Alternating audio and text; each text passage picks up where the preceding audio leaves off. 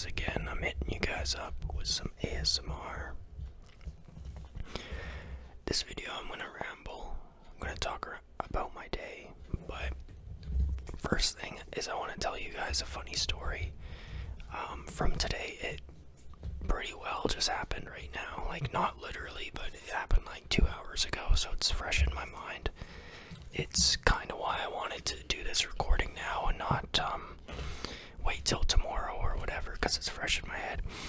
I don't want to oversell it and then it's an underwhelming story, but I thought it was quite funny, and hopefully it translates well into an ASMR video, because some things you gotta enunciate on and you gotta talk in a normal voice to really get a story across. But I think it'll still quote unquote sell and be funny in an ASMR video, but maybe not as much as a regular video. I can repost another regular video, a vlog post about it. And if you're new to the channel, I don't only do ASMR, I do normal voice vlog posts on here as well, and I do nature videos and other things. But anyways, as some of you know, I work a couple jobs. For people that are new here, I work a maintenance job, and then I also work in a theater at night. It's an art center and also a theater. Anyways, the point being is there was this presentation today, and we have these volunteers that come in and they work kind of as ushers, and they're typically older ladies, like elderly ladies that want to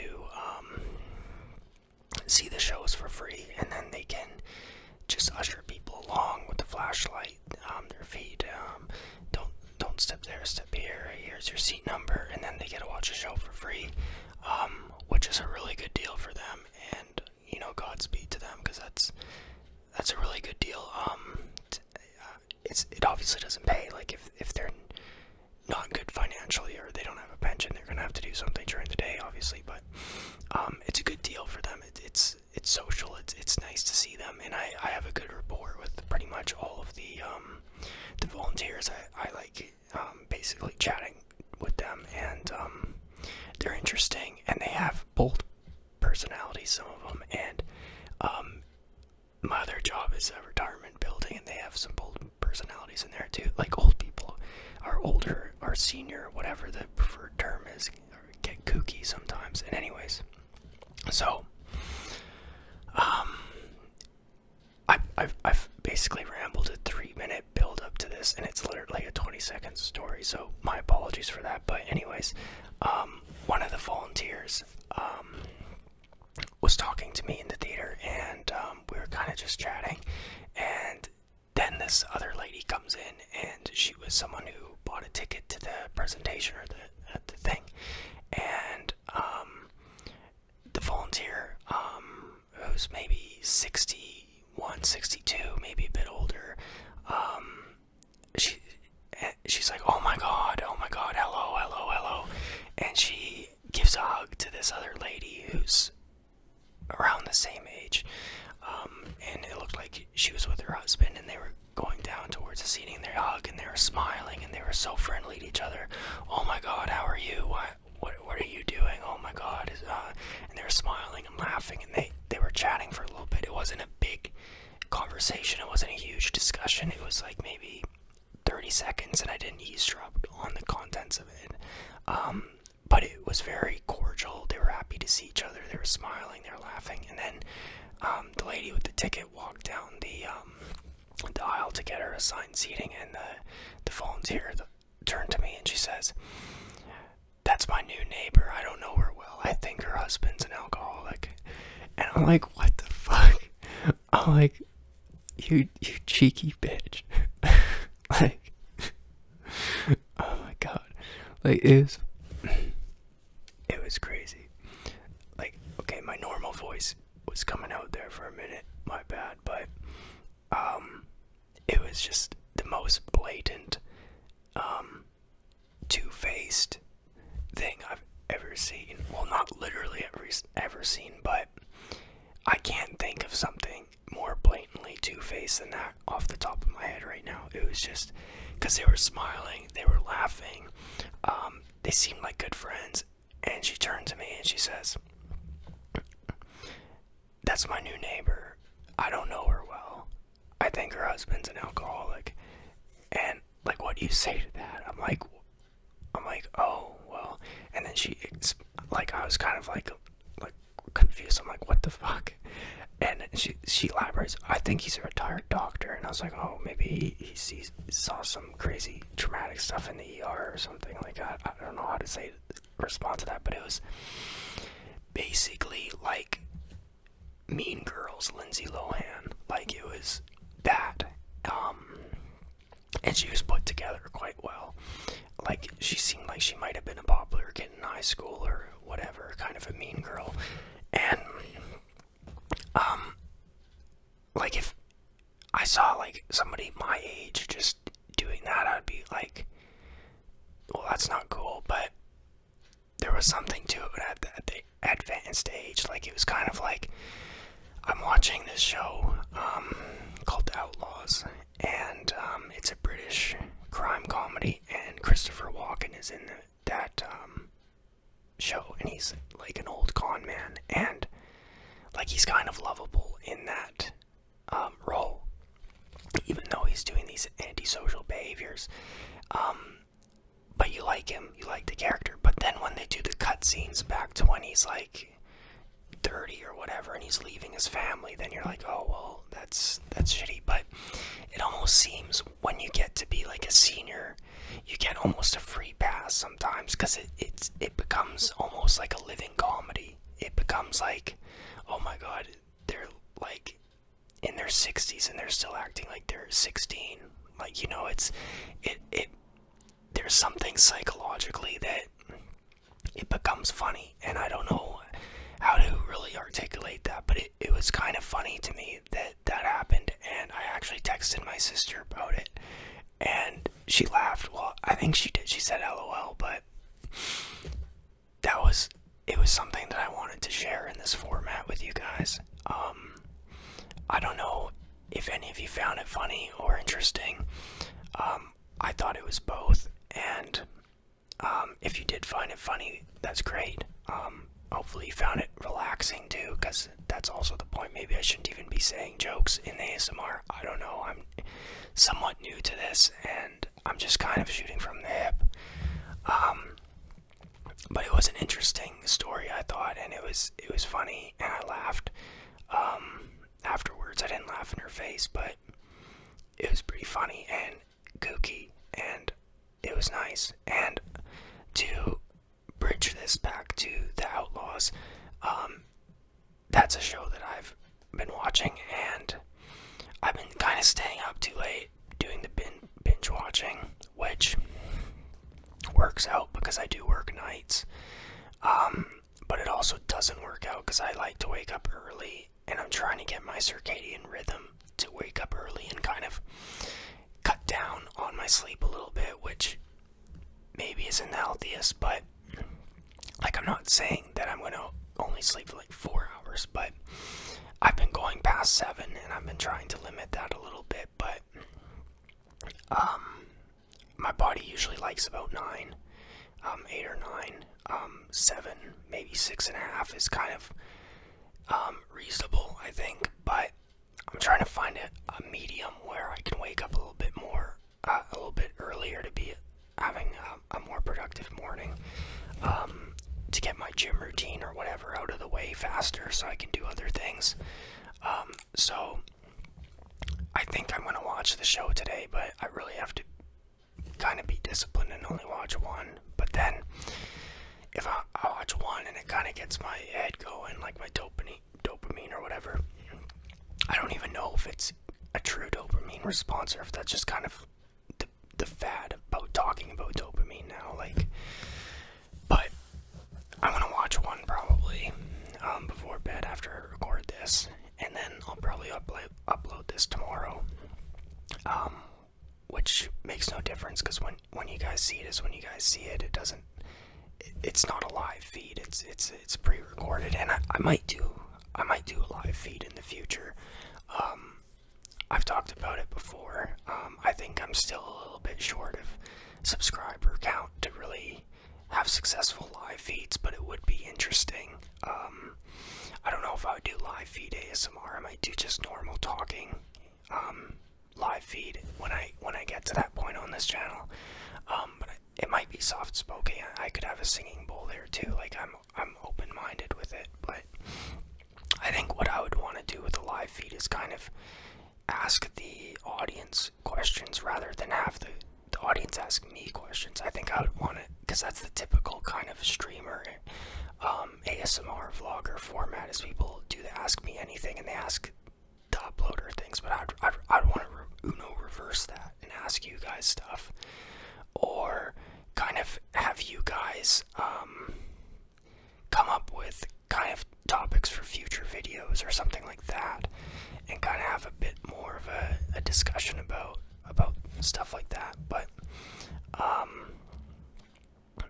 that's probably a crazy idea that won't work, but I'm just rambling and I'm kind of just shooting from the hip, talking what's on my mind, and I just wanted to really share that story first and foremost. I think I'm going to ramble for maybe another 5-6 minutes.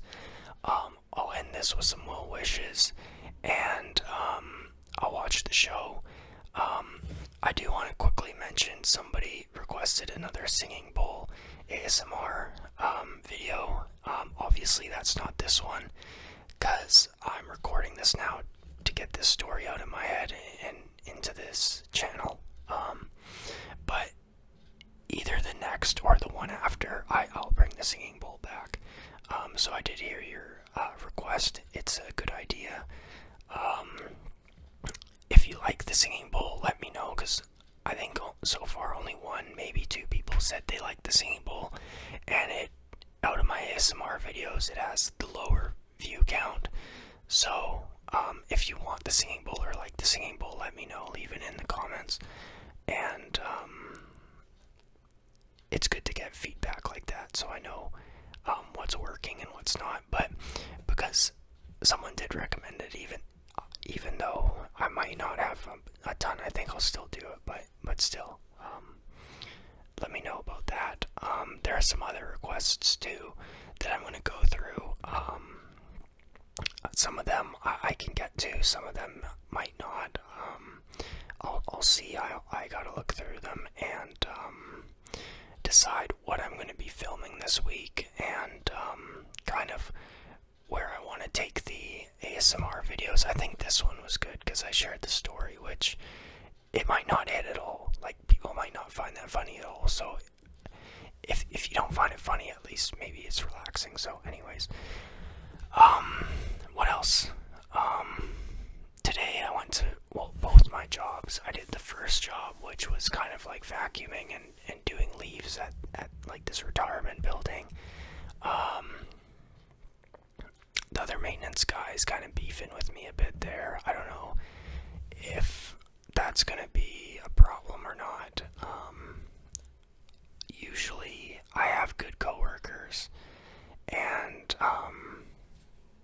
to be completely honest, sometimes I can be difficult too.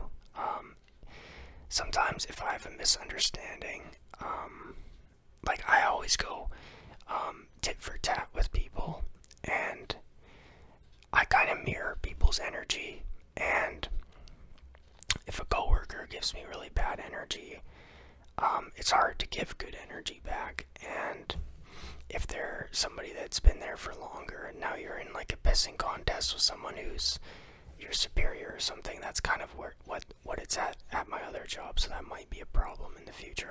I don't know, but that maintenance job that I was talking about, the leaves, which is the problem with, which is the one with the potential beef. That's the job where I get less hours at. It's the newer job that I'm kind of just doing on the side, and the job that I said with the funny story is my main job. So that job, I've been there for like more than 3 years, and I'm the most senior guy there, and people seem to like me, and that's the job that I like more. So that would be the job I'd be more concerned about losing. The other job, if I have some kind of misunderstanding that has snowballed into some sort of passive-aggressive pissing contest. I mean, it kind of is what it is. I don't make a lot of money from that job. I don't like getting fired either, though. Yeah, but I mean, I don't think I'm actually gonna get fired. I'm just overthinking. It's a strange job, that one, because I don't know what I'm even saying at this point. It's not that strange of a job. It's decent. But yeah. I'll probably end up going to the gym tomorrow. And I stumbled up there and now I don't know what to say now. But yeah, I'll go to the gym tomorrow and I'll do the singing bowl videos, and I'm probably not gonna get fired. That's probably an overreaction, because I'm still doing the work. And that's something that I noticed, is if you're at a job and you can stay in form and you don't buckle to bullshit, if you're actually doing the work, it's hard to get fired unless they're really in the boss's ear and they have like a crazy vendetta against you, which is possible and has happened. There is a lot of inner circles and gossip and office politics and stuff like that, but I don't know if that's going to be the case in this situation. So I'm going to eat some dinner after this. I'm going to watch this show. I'll upload this tomorrow. I'm going to go to the gym tomorrow. I have a big chores day tomorrow. I have to do the dishes. I have to do the laundry. I have to vacuum. I have to clean up. And I might put some more air into my tires in my car. They're a little low. It's not like an emergency. I'm not going to have the fucking tire, go on the rim and then fucking swerve off into the ongoing traffic and get hit by a semi and have it blow up or anything. Like, it's not an emergency. I don't need to do it tomorrow, but if the weather is fine, it would probably make sense to do it now and get it done with before it turns to winter, and then I'm out there, doing it in the winter, which is gonna suck way worse than doing it tomorrow, so I'll probably end up doing it tomorrow. Speaking of the winter, we're almost halfway through November. Christmas is going to be right there. Crazy. I guess that Halloween to Christmas transition is actually pretty quick when you think about it, because there's a lot of people, at least here, they complain that the Christmas decorations go up too fast. I don't know if that's how it is where you're at, but a lot of people complain about that here, and it is pretty quick, so you might as well put them up and enjoy it. So now that I'm thinking that kind of out loud, I haven't even thought about Christmas until just blurting that out just right now. I might get the Christmas decorations up this weekend. Why not? I don't have a real tree. I have a fake tree. It's in the closet over there. I've used it every year for 10 years. There's some wear and tear on it, but it's pretty good. I kind of want a real tree right now, just for the smell, but I'm not actually going to. It's a hassle. I live in an apartment. I don't have a truck. If I had more of if I had a property, I think it'd be easier. And if I had a property, I think I'd be decorating trees outside too, like in the yard. I got pretty deep into Christmas decorations last season. Last Christmas, I put lights up all around the roof, and I had jingle bells over doors, and I had oh, Santa's out. I went to the dollar store and I think I blew $30, like it was a casino, like I was making it rain in there or whatever. But I don't know if I'm gonna go all out that this season, but I could do a slow roll. I could do that. I could put the tree up in one go, and then once or twice a week between having the tree up and Christmas, I could put up one or two new things. I could just, you know, do a slow roll and do it gradually. Might be nice. So anyways, we are now at the end of the video. I stumbled up a few times in the video, which I'm not gonna edit out. I don't edit these ASMR videos, they're a one and done. I think it keeps them more authentic, and I also hope that you like that little bit of a joke, a little bit of storytelling in the beginning. I know I kind of expanded it pretty long there, and it might have been underwhelming, but it's interesting that stuff like that goes on even with seniors, and it was just such a blatant backstab. Like, she literally was like not even like 10 feet away, and she just pivots and turns to me and just shit stalks this old lady for no fucking reason. It was insane. Like, I was actually like taken aback by it. I was like, what the fuck? Which now tells me not to tell this lady anything about myself, because you can't trust somebody that will just do that. Like, I know as a fact now. Like, if I'm having a bad day, I'm not telling her about it. I'm keeping everything to myself, because she's a little bit of a gossiper. So you gotta have your cards close to your chest with these people. And it's funny, man. I love the older people there, the volunteers. They're all characters. They're so. Maybe that's another thing too. Is like, you acquire your swagger and your sauce through, you know, lived experiences. And when you get to be like 60 to 70, you're so ingrained and lost in the sauce. You're so complete of who you are that it's something else. It's something else entirely, and it's a time capsule too, because it's from another generation. And you can kind of just contrast, like, to this generation and then think where they were when they were your age. And it's like this lady was probably like behind the bleachers making fun of people in school. I don't know if she's a cheerleader or what, but it reminded me of Lindsay Lohan, Mean Girls. It was funny though. It makes you wonder and think. So yeah, we're at the end of the video. My bad on the stumble. Hopefully you enjoyed that. And I hope that you guys are doing really well. Thanks for watching this. Thanks for supporting the channel. We crossed 8,000 subscribers on the channel. And my returning viewers keeps going up.